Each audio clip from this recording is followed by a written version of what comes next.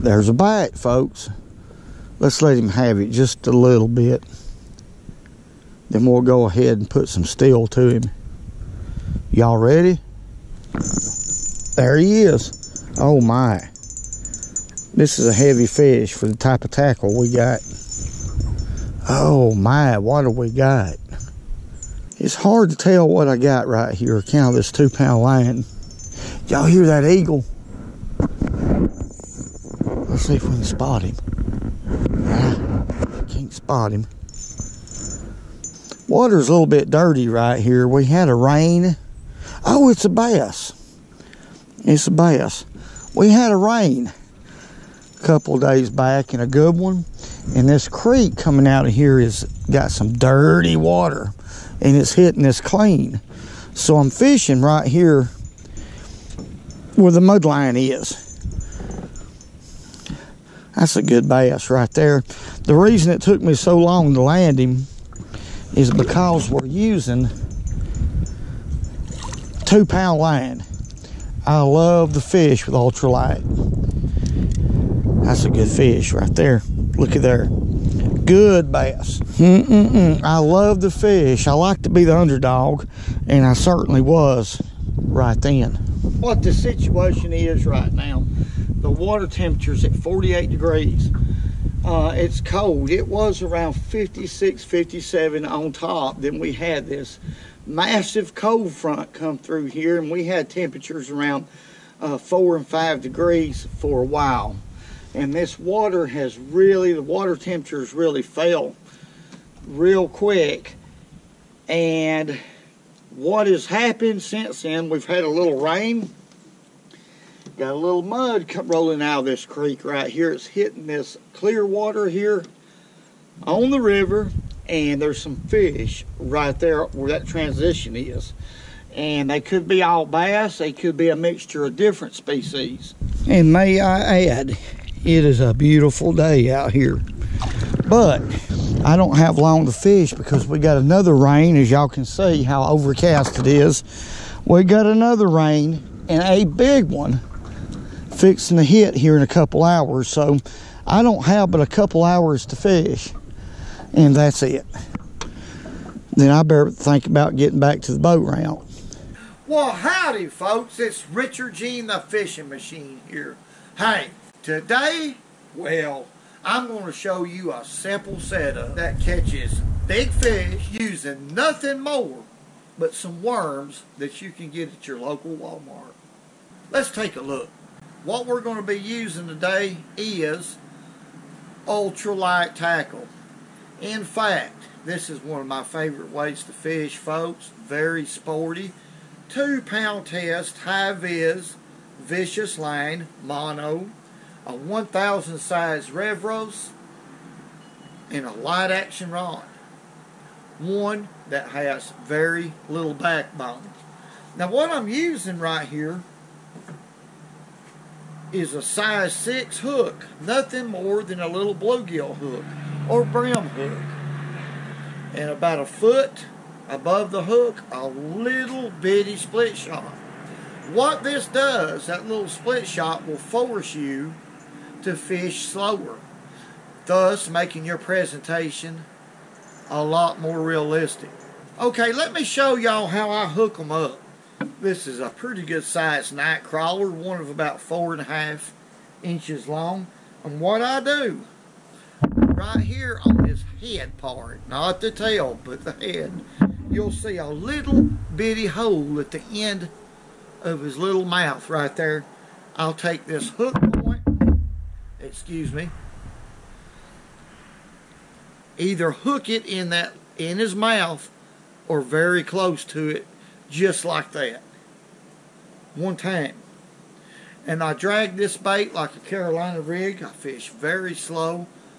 Very productive way to catch bass or most any other game fish in the winter, summer, spring, or fall. Let's go catch a fish. Whoa! Doggone, look at the bird! Look at the bird! Whoa! Right there is where it drops off. into around 9 and 10 feet of water, and it is full of arches. Full of arches, folks.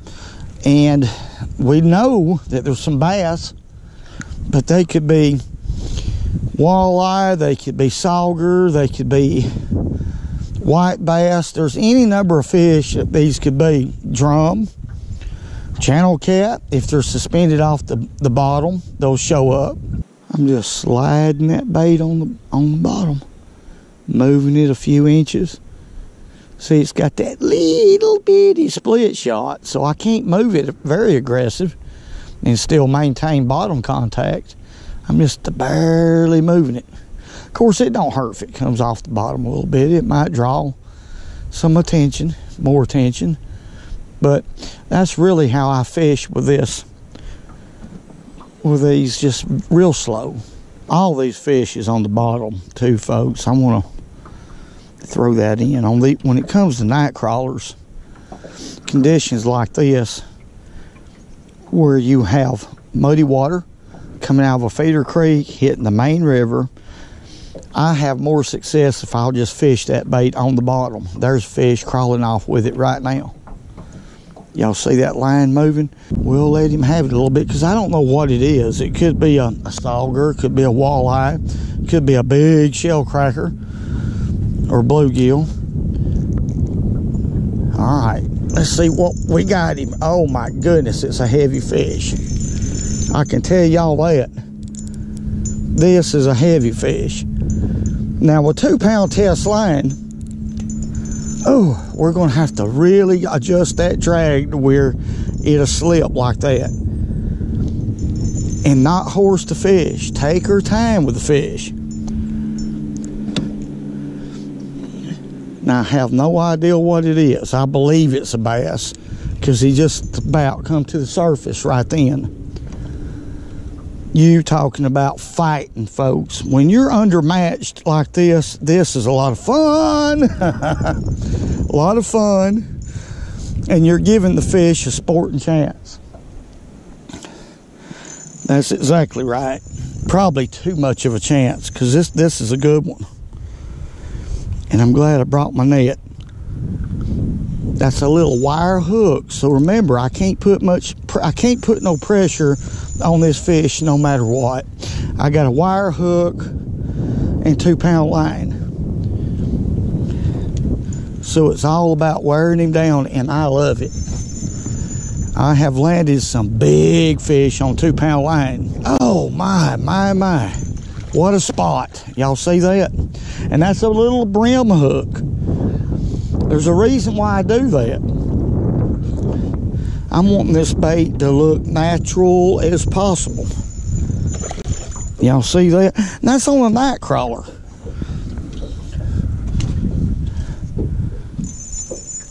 He ain't gonna quit, is he? He's just a big, powerful fish. And I can't get my drag suited. I can't get my drag suited. Golly, what a fish. That was hard to do. That was real hard to do right there on 2-pound line. Very hard to do. I got to show y'all this. And whoa, I'm talking about doggone, hey man, whoa. Well, I got lucky. The hook just popped out. The barb wasn't even buried. You can see, I can see right there where the point was, and it just came out. But that is a big spotted bass. Look at that, folks. On 2-pound test line, that was a challenge. When I stuck that fish, look what a beautiful, that's just a beautiful specimen right there. That is a heavy bass right here. Let's let him go. A heavy fish. What I'm doing, going back, is trying to show y'all that you don't need $55, $60 baits to catch a fish. Hey, you don't need that. Whoa, you don't need patches. Whoa. Now I've got that night crawler just exactly, or real close to the drop off right there, right where I'm at. That's where those fish are. And I heard that eagle once again. There he is. Y'all see him up there? Ain't that beautiful? Golly. I think I just got bit. Well, I was turned around there. Let's see. Yep, there's a fish on here. Those could be big bluegill and shell cracker. I have caught some big shell cracker right here before, right in the mouth of this. All right, let's see what we got. Yeah, that's not a very... Look here. See what I'm talking about? Oh, my goodness. Oh, my goodness. That is a jumbo shell cracker. See, I'm not kidding. I'm not playing, folks. I'm going to tell y'all right. Look here, what a big shell cracker. I'm going to show that to y'all. That is a beast of a shell cracker. That is a big son of a gun. And I bet you I missed. The other one that I missed was a shell cracker. That's why I'm using these. I'm not pinching off little old pinches and stuff like that. I'm using the whole night crawler. Folks, look at there. That's an old big one right there. I knowed it. When I missed that one, I just had a hunch it was a big shell cracker. Whoa. A shell daddy. Whoa!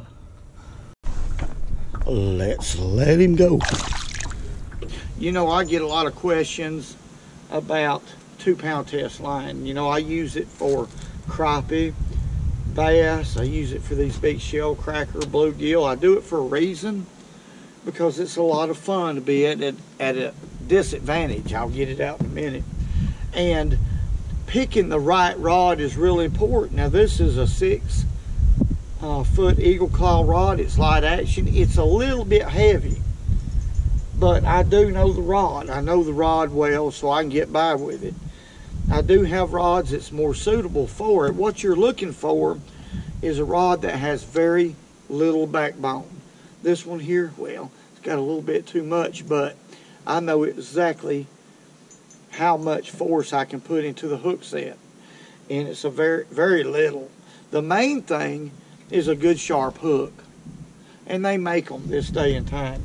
All kinds of chemically sharpened hooks, and by practicing proper drag setting. I mean, you want just enough drag where you can get that hook point to penetrate on the hook set, so it'll slip real easy.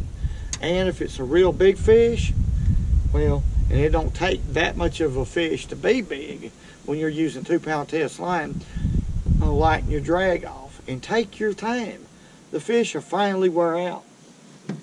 Okay, I'm going to fish just a little bit longer, but we're about ready to let it go. I'm taking a chance of getting soaked.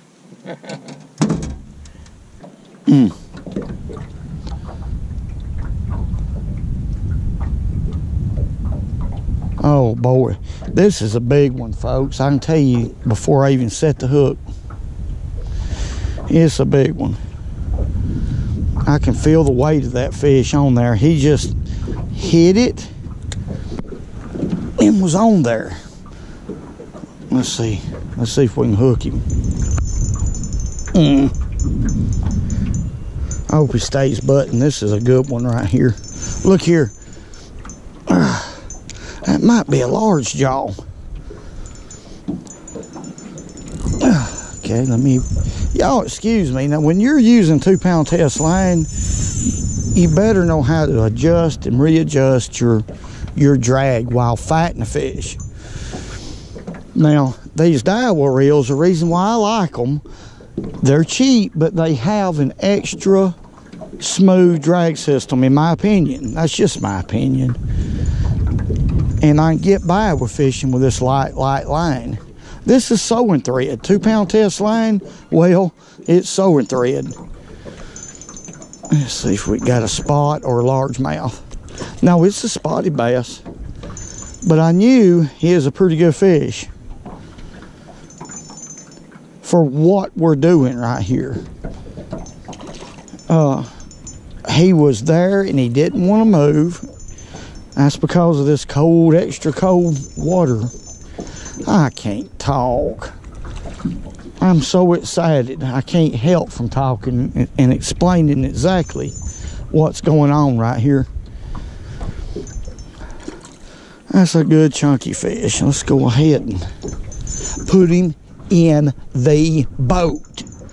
Okay, that's what we do. We put them in the quit in the boat. Boy, it's a heavy little fish. He's bigger than what I thought he was. He is bigger. Whew, I'm gonna scream. Okay, I'll scream out here just as hard as I can. Thank you, Lord, for all you do. Woo. Good quality fish, folks. He ain't near as big as what I caught a while ago, but by Ned, it's a good one.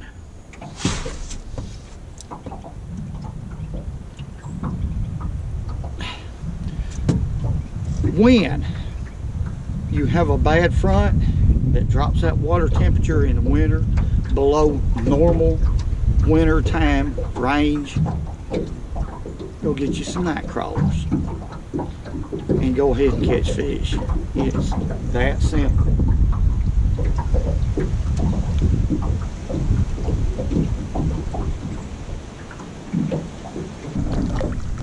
Let's let him go. That old man is chuming them little old carp up. Some of them little old carp won't be but about, oh, I don't know, they won't be but about 6-7 inches long. He'll put them in that old bucket and it's hot catching them old carp, and he'll eat them and they're turning white, old nasty things. He eats everything that he catches. Whoop, is that a bite? If it is, it's a big one because he ain't yet is. He's moving, or I think it. Ooh, I'm gonna have to get right here to set the hook.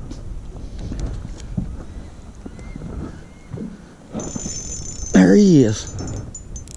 Uh-oh. Uh-oh. We got a good one right here. We got another good one. My.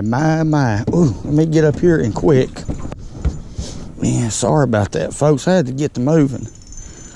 This is a good one. I hope he's stuck good. He's all over the place. This is nothing but sporty to me. Y'all hear that?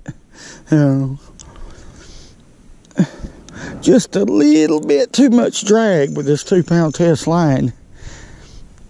You'll get broke. Too hard of a hook set, well, you'll get broke. I believe it's a spotty bass. A spotty bass in a smallmouth, not discredited in a largemouth by no means, because I love catching them all. He's a lot stronger. When you match pound for pound, a smallmouth and spotty bass will outpull a largemouth without any trouble. But they're all fun to catch. There's a good fish right there. Looky there. They... Come on in here, boy. That's a good one.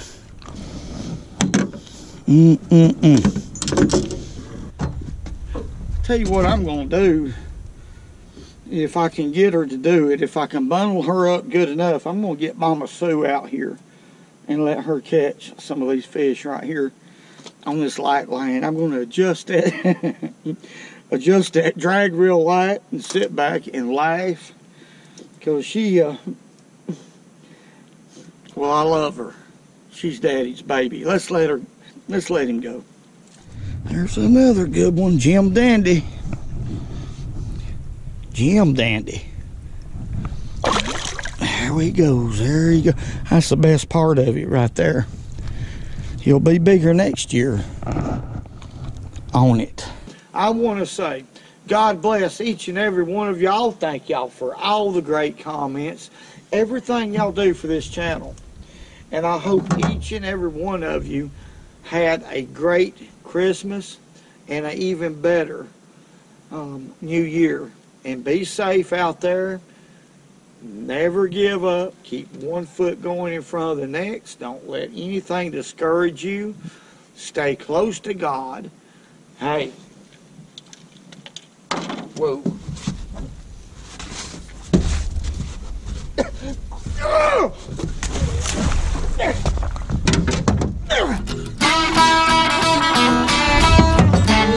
And remember, go fishing when you can, because it's good for you.